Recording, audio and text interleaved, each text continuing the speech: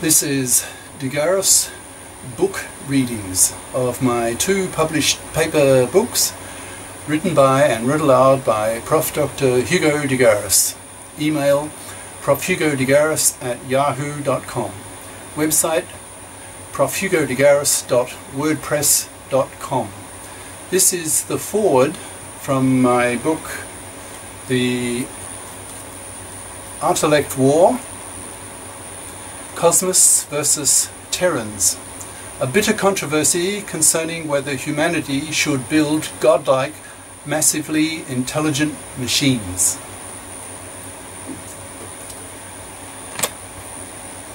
Foreword. Hugo Garis and I go back a long way.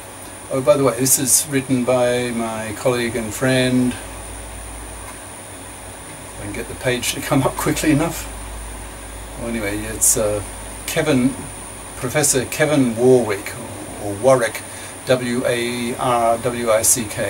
He's Professor of Cybernetics at Reading University, England, author of 3 books, I, Cyborg, In the Mind of the Machine, March of the Machines.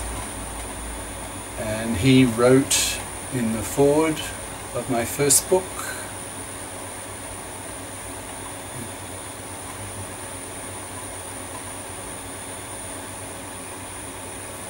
I'm having trouble getting the page coming up. It's coming up rather slowly because my machine is multitasking, I guess. Foreword. Hugo Garis and I go back a long way. We have often appeared together over the years as invited speakers at international gatherings of futuristic thinkers. What we have in common is the belief that later this century humanity will have to confront the prospect of being replaced by a new dominant species, namely ultra-intelligent robots controlled by ultra-intelligent artificial brains. Where Hugo and I differ is that, using his terminology, he's primarily a cosmist. That's someone who believes, in his words, that godlike, massively intelligent machines should be built, no matter what the risk to humanity's future survival. Hugo would, I think, label me as a Terran, someone who is opposed to the idea that Cosmists should be allowed to build such ultra-intelligent machines. I remember a conversation with him at a recent conference we both happened to be at. He asked me whether I was a Cosmist or a Terran. I said that Terran was nearer the mark. Hugo then bristled and said, half-jokingly, "I guess that's how it starts." He was referring to his Artilect War scenario that this book is about.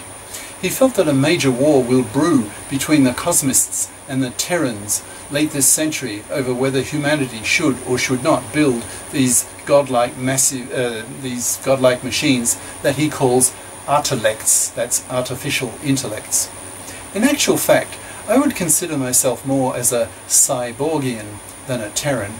Cyborgians are people who look to technically upgrade their bodies to become cyborgs, that is, part machine, part human. I hope that by enhancing ourselves, we humans can have our cake and eat it too by achieving the dream of attaining the godlike abilities that Hugo talks about by converting ourselves into part Artilects, without having to pay the cost of a major war. In a sense, I'm looking at a sort of compromise. Rather than having ultra-intelligent artificial brains acting against humanity, we join with them. A few years ago, Hugo and I gave invited talks at a venue in Switzerland. Half-jokingly, and to make a point, Hugo had arranged for the organizer of the meeting to supply him with a child's cowboy gun, which he then used to, inverted commas, shoot me once we had finished our talks. A photo of this event can be found on Hugo's website at, and I'll just read out, the URL has changed. The one in the book is no longer valid, so I'll give you one that works currently. So the URL is profhugodegaris, that's all one word, .wordpress.com/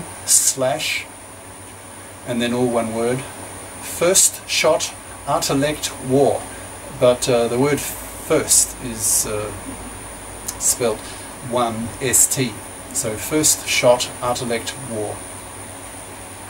It's entitled The First Shot in the Artilect War.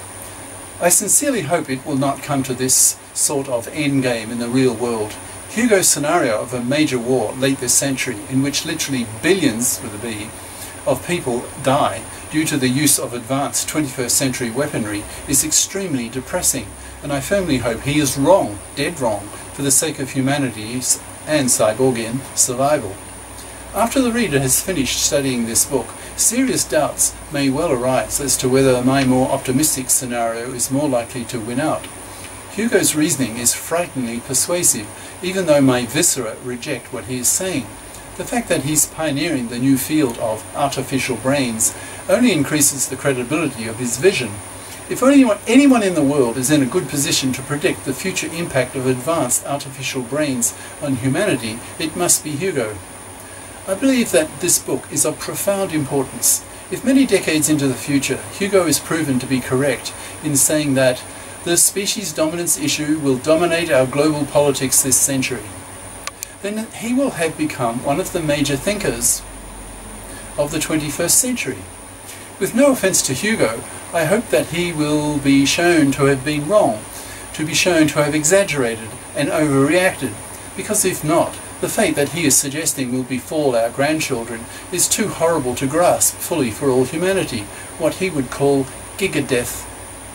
No matter where you sit on the Cosmists Terran opinion spectrum, this is a book that cannot and should not be ignored. It's too important and too disturbing to be summarily dismissed. I advise you that you read it, then read it again, and try to find faults with Hugo's logic and judgment, so that we can all look forward to a peaceful, prosperous 21st century. Because if Hugo's vision is correct, the hellish nightmare as portrayed in films such as The Terminator will become a reality.